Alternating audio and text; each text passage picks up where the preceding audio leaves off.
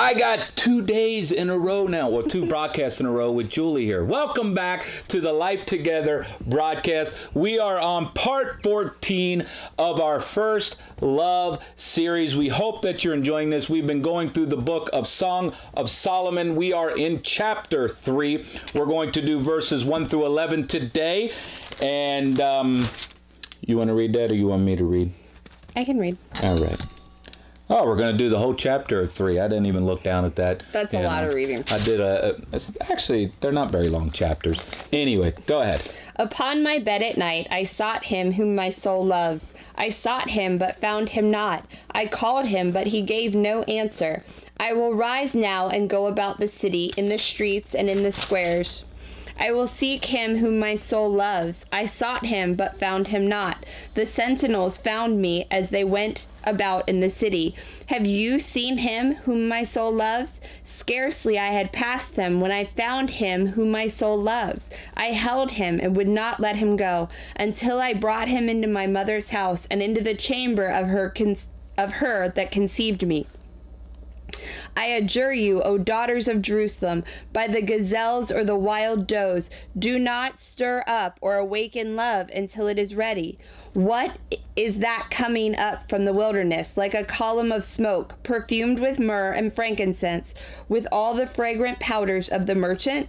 Look, it is the litter of Solomon. Around it are 60 mighty men of the mighty men of Israel, all equipped with swords and expert in war, each with his sword at his thigh because of the alarms by night. King Solomon made himself a palanquin? What's yours say? Mine says carriage, or like a chair type of thing, like a chariot. We'll go with that. From the wood of Lebanon. He made its posts of silver, its back of gold, its seats of purple, its interior was inlaid with love. Daughters of Jerusalem, come out. Look, O daughters of Zion, at King Solomon, at the crown with which his mother crowned him, on the day of his wedding, on the day of the gladness of his heart. So there you have chapter 3 of the Song of Solomon. And like I've said before, this is not like an in-depth, I'm sure that you can go look up commentaries and they will give you much more in depth than I'm going to give you. But this is, as I studied this, excuse me, I'm going to just tell you what I saw and how I felt it. And some of it you will find there. But first love, there's a protection in first love. Mm-hmm. And we see here that she starts out and she can't find him. Let me ask you, what's your response to the darkness going on in the world? What's your response to everything that you see going on? How are you responding? What is yours? Because your response is very telling what your connection is to first love. How you respond to things gives that away. And so here we see that she sought him and could not find him. Okay, doesn't mean he wasn't there. Mm-hmm. Means that it's almost like I'm asking, there's darkness all around. Where's God? Why do bad things happen? Where's God at? It's kind of like that. That's what I see. And then, so what's your response? What's your immediate response to a trial, to a challenge? What do you do? She begins to go looking. I've got to find him. Yeah. I had a guy, we sold a desk in Credenza, and I had a guy, this wasn't too terribly long ago, that he came and they were talking in a language, and I'm like, I have no idea what that language is. So I asked the guy, what's your nationality? And he was from Russia. And so we got to talking, and he asked me what I do. And we had just gotten back from we were in between North Carolina and Van Wert, just gotten back from North Carolina tent revival.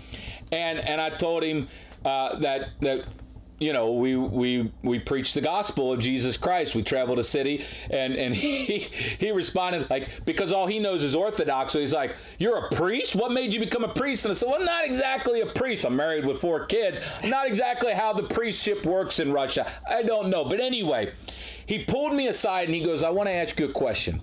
He said, "What do you do if somebody is standing, he goes, what do you say to them if somebody has just gone through a horrific event, just gone through a major trial, lost a kid, a terrorist attack, something like that? And I said, I don't know that there's per se any words I could do to bring comfort. I said, but what I can do is I have a peace that surpasses all understanding.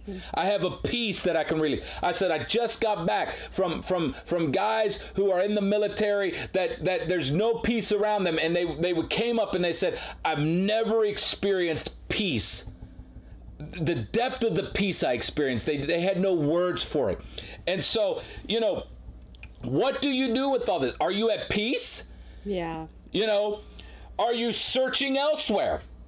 What are you doing when all these things? What's your immediate response? Do you immediately go to God? Or do you immediately go other place and try to find help apart from God? Go to doctors, go to family members, go to the bank to take out a loan, go to these different. What is your response when things are going on in your life? She went and looked, and it says that she found the watchman. Nobody else was around. It was just the watchman. If you flip over to Psalm 127 in verse 1, it says this, unless Jehovah builds the house, those who build it labor in vain. Unless Jehovah watches over the city, the watchman stays awake in vain. So if God is gone in this situation, then the watchmen are useless, but they're not. So there's not many in the city. Jesus said this, he said in Matthew 7. He says, for the gate is narrow and the way is hard that leads to life, and those who find it are few. The harvest is plentiful, but the laborers are few. Many are called, but few are chosen. And we see in verse 4, you can cut in anytime. No, I'm following along. In verse 4, we see that God was never far off. Her beloved was never far off. You always, I don't care what happens. I've said this many times. It doesn't take more than about 15 minutes when something hits me. When something comes that tries to knock peace out of me, knock something out, I have learned several things. Number one, before that ever happens, I've already got seed in the ground. Number two, when it happens, I quickly, this hasn't always been the case, but I quickly recognize it. I quickly identify it, and I quickly get myself back into the presence of God and say, doesn't matter what's going on here. Doesn't matter what's happening. Most of the time, we don't have control over those things anyway. Right. I mean, we could sit there, but what control? If stress is coming on, well, the word says, who can add a single day to their life by worrying? It's not going to do me any good. And so I just had something recently come up, and I said,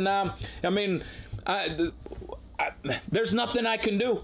And so you could sit there. I didn't throw up my hands and say, I'm not going to do anything. I immediately got back in the presence of God, immediately got back in the Word and said, all right, God, I've got seed in the ground. I've got a harvest coming. I don't know how you're going to do this. I'm willing to be a part of the solution. And what you have to understand is I've talked to many people many times, and they're like, I'll ask the question, how many of you have ever gone through a season where you just couldn't hear God's voice? And they'll raise their hand. And generally, the majority of them, if I say, in that time, could you still feel his presence? And the majority of them say yes. And you have to understand that his voice is his presence. Mm-hmm. And so you have to stay. So when situations arise, always follow the road that leads to peace. And so, you got something? Before I've kind of finished verses 1 through 5 there. Well, I think it's important to notice that she doesn't, I think a lot of times people have a tendency to hunker down and do nothing when things arise. They dwell in their fear. They literally you'll see them. They just kind of disappear from all humanity and they're gone. That's it. Bye. And when you see them next, they've become exactly what they feared they would become. But I have found when we have faced things that have been challenging, if I will just, because I'm not a hunker downer. I am a chaotic, the whole thing where something happens and there's a riot, and there didn't even need to be a riot, but there was a riot because people didn't know what to do, and so they just scatter in all directions. That's more my personality, believe it or not. But what I found is if I will just stop, welcome the Holy Spirit to come and bring peace, and then move forward, then the things that I'm facing, the challenges that have come, the fear that wells up in our hearts, it's just silenced. And then I can move forward in absolute peace, knowing that I am now moving in his will. I'm now moving in his character, because I'm not moving out of emotion. I am moving out of what I know is right. Yeah. And so continuing on verse 6, talking about coming out of the wilderness, and I'm going to cover verses 6 through 8 here, but coming out of the wilderness, God is always going to bring you out. No matter what situation, we talked about this on the last broadcast, about the voice of victory, that God always has you, no matter what's going on in your life. You can win. Yeah. And so God wants to bring you out of those dark places and bring you, and he can keep you from ever going back there again. Yes. And it says that there's these columns of smoke. I view this as, again, this is a protection. First love protects. You know, I view it as the incense altar, which is a representation of our prayers. And as you put your prayers on the altar and it begins to go up, it creates this protection. There was the clouds by day, the for lack of a better word, kind of like these columns of smoke that protected them as they came out. And that's what God wants. And then it goes in and it starts talking about the perfumed with myrrh and frankincense. Myrrh is a sign of purification. You have to live a pure life. If you talk to God about power, God's going to talk to you about purity. If you are not living a pure life, he doesn't have any responsibility. If you're not living a pure life, you're not in first love. So there's no responsibility for protection on his end. You've stepped out from it. All you have to do is get back in. Esther, in the Word of God, she spent 6 months bathing pure in myrrh, just in myrrh, is what the Word of God says, before she ever went to the king. The blood of Jesus does this in seconds. Yeah. And so you have to get things right. You have frankincense. Now, frankincense is interesting. You see this many times. You see that they poured frankincense on the bread of the presence.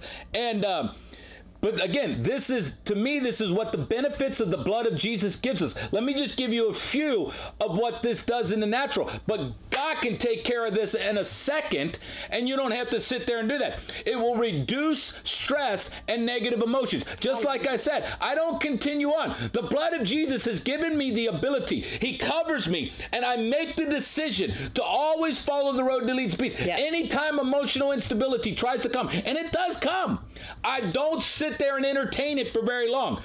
And so these things, these protective things, you know, the blood of Jesus, you know, when you're a new creation, you get a new immune system. Yeah. So it, you know, it boosts your immune and prevents illness. You can fight all these deadly diseases. The blood of Jesus can, boom, because of what he did on the cross. He destroyed all the works of the enemy. Cancer can't stand. Amen. None of these things can stand. There can't be these side effects of drugs that we've taken. You know, whether we knew what we were doing when we took them or not. The side effects that they're there now, even from things like the vaccines and different things that we take as protect. All of them have side effects. There's something in them. Even if the good outweighs the bad, so to speak.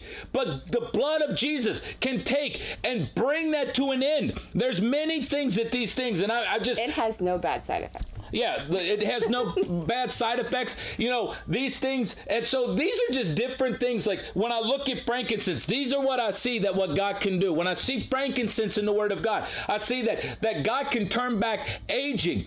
To somebody like Sarah, who was almost 100 years old, that can have birth. Now, I know that in today's day and age, ain't nobody wishing on that one. But I'm saying, but God renewed her youth is what my point is. Yeah. And God, you know, I was never worried. You can ask Julie. My mom at the time had a house down in Florida and she needed to get back in 2020 and everything. I said, I'd fly down there right now when everybody was losing their ever-loving mind. I didn't care. Why? Because I knew I was protected. No germs or anything are going to take my life from me. It improves our memory. When God begins to recall things. We forget those things that are in the past, but we bring to remembrance the things that need to be remembered. Yeah. And God begins to bring things into a balance in our life, like even our hormones, and people who are infertile and can't have children. God will give them the ability to have children. Amen. And so also sleeping, taking away pain, all these things are available to you as a protective mechanism. And God always protects his bride. Yeah. The church is well guarded. Yes. Greater is he that is in me than he that is in the world. There are more for us than there are against us. You see these in all these mighty men. He protects us against the terror that's at night. And you see that in Psalm 91:5. I'll come back to that. We'll keep going. Unless you got something to add. I'm going to go through the last few verses here. No, I was just thinking about the fact that even if we lose our first love, he never loses his. He's always the same. He's always... The problem's always on our end. The problem's always us. But he is always desiring to woo us back in. That is his sole purpose, and every last thing he's done is for us to be with him.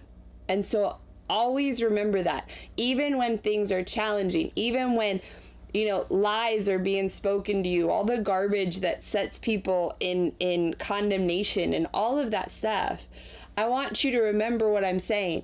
God is always drawing, loving, and desiring for you to be with him. Yeah. And so verses 9 through 11, God provides the only way to salvation, and that is through his son. So you see this here as we're given this natural thing, talking about King Solomon, King Jesus. So that is the way to salvation. It says that his posts are silver. That means that, once again, there's protection overhead. Flip over real quick to Galatians chapter 2. In the app, if you're watching this in the app or even watching the replay, Julie cracks up at me because I listen to podcasts at 2 times speed. It does. It's crazy. You can do that in our app. Anyway, Galatians 2:9. And when James, Cephas, and John, who seemed to be pillars, perceived the grace that had been given to me, they gave me the right hand of fellowship to Barnabas and me, and that we should go to the Gentiles, and they too to the circumcised, in other words, to the Jews. So he says here, these posts, these pillars of silver. And so the shepherds, overseers, there has to be people. Who's in your life? The pastor in your life better care more about people than they do about power. Mm-hmm. If they care more about power, you better find a different shepherd. You better find. And when it's over your head, go over your head. Go over your head. Talks about the backs are gold. Again, pure gold. This speaks again of purity. Look, if you want protection of first love, you've got to be pure towards your first love. And it wasn't only the back, but this is what you leaned upon. And so, and not only that, so you could lean upon this, but what it's saying here is the underbelly of this chariot was also overlaid with gold. Again, protection. So you could lean on the word of pure gold. You can find your foundation in the Word of God. This is where you find that pure protection, is in the Word of God. The seed of purple. Now, I will say in commentaries I saw that they all said that this represented the blood of Jesus. So, in other words, you are sheltered. Once again, protected from God's wrath. And we see this, if you just read this in Romans. I know I'm kind of flying through this. I don't know why, but... again, you can watch it at like half speed too, if you want to slow it down a little bit for people like Julie here, That's my speed. If I listen to anything now at regular speed, I'm like, oh my goodness, this is so slow. But anyway, the blood of Jesus is a protection against the wrath of God. Romans 1:18.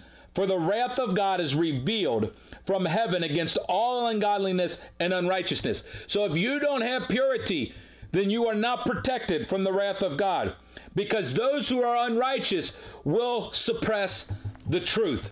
And then all these things, everything that happens is birthed out of love. For God so loved the world that he gave his only son. And all of this comes, it says here, look unto King Solomon. All this comes by fixing your gaze upon Jesus.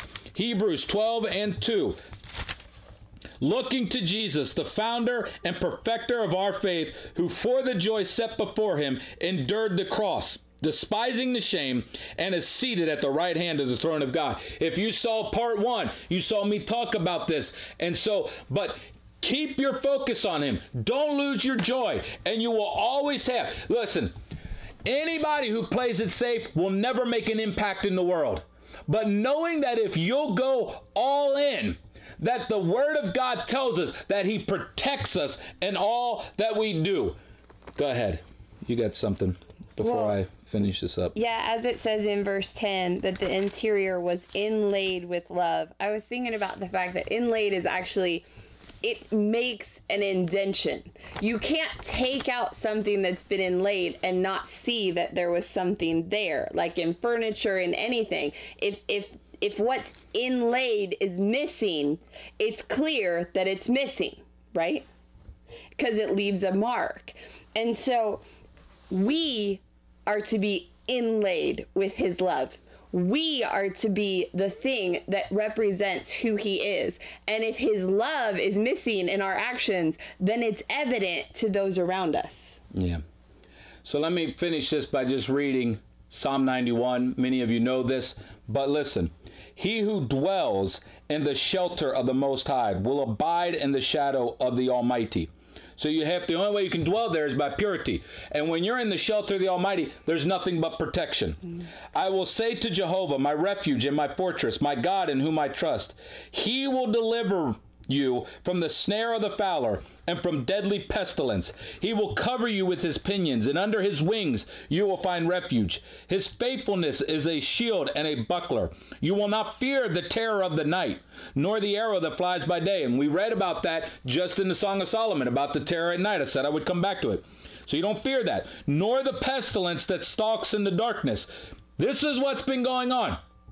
There's been pestilence stalking in the darkness, and people have allowed that. That has driven them, our pastor said this recently, that has driven people to prayer more than God ever did. And that's sad. That's scary. Don't let the things of this world, many times I've heard people say, well, this trial's just been keeping us on our knees. What would have happened if the trial found you on your knees, already there? Been a different story, I guarantee you. So fear not the pestilence that stalks in darkness, nor the destruction that wastes at noonday. 1,000 may fall at your one side, 10,000 at your right hand, but it will not come near you. You got to get in the butt. You got to get in the butt. You got to get in the butt. 1,000 on one hand, 10,000 on the other, but it will not fall you, come near you.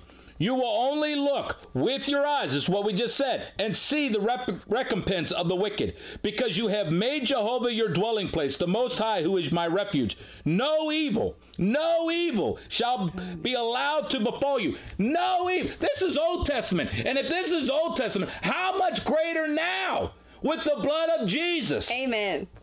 No evil shall be able to befall you. No plague will come near your tent. For he will command his angels concerning you to guard you in all your ways. On their hands they will bear you up, lest you strike your foot against the stone. You will tread on the lion and on the adder. The young lion and the serpent you will trample under feet. Because he holds fast to me in love, I will deliver him. I will protect him, because he knows my name. When he calls to me, I will answer. I will be with him in trouble. I will rescue him and honor him. And with long life, I will satisfy him and show him my salvation. That is, my God. Listen, God has no responsibility to protect you, to financially provide for you, to bless you, to do, he's always going to love you. Yeah. But until you get into what God has called you to do, you wonder why. Listen, I didn't wait for other people to come on board with us to do what we're doing. Yeah. We put our money where our mouth was, and we floated this with our own finances and went.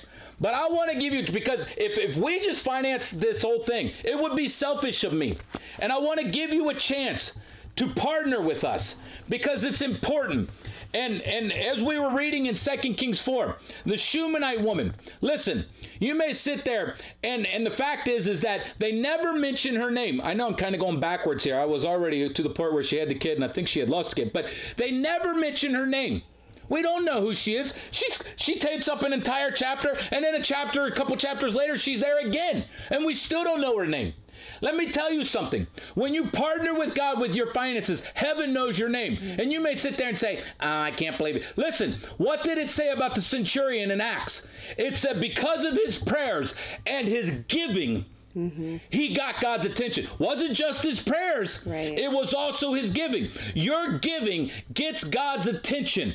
And so today, I want to ask you, will you partner with us? You can go to our website, thisislifetogether.com/give. You can give securely, credit card, bank account there. If you want to write a check, you can send it to P.O. Box 4113, Lawrenceburg, Indiana, 47025, and can give that way. Just like I just said, we put our money where our mouth is. If you love God, one of the ways that brings protection, and I can show you just in this story in 2 Kings, read it. It brought protection. Yeah. You know, didn't mean things did go wrong, but it brought the dead back to life. And so we're just asking for people, anybody who partners with us on a monthly basis, we're going to send my first 2 books. What on earth am I to do? This will help you in anything you're called to do in life. And the second one is a prayer and fasting devotional journal. There's so much. There's 21 days prayer, fasting, devotional journal. But you want to get this one quick. Get this one quick, because just in a couple weeks, at the beginning of the year, January 2nd through 22nd, we start the year consecrated to God with 21 days of prayer and fasting. Starting on the 1st, we're going to go through, we're going to use this book as a template and begin to go through this. We want you to journal, write down things. You can get this on Amazon. You can get this from us. If you see us, we generally have a copy. If you can't do either one of those, go on the website, contact us. We will figure out a way to get you a copy of this so you can follow along with us. I've already talked to several people who are planning on being on that broadcast. It's not just going to be me. It's not just going to be her, but we've got some other pastors that we're talking to and different people who want to be involved in this through that time frame. And listen, I won't even do that. We'll do that next time. So you got anything else you want to add? Nope. So that is part 14, that first love. There's a protection in first love.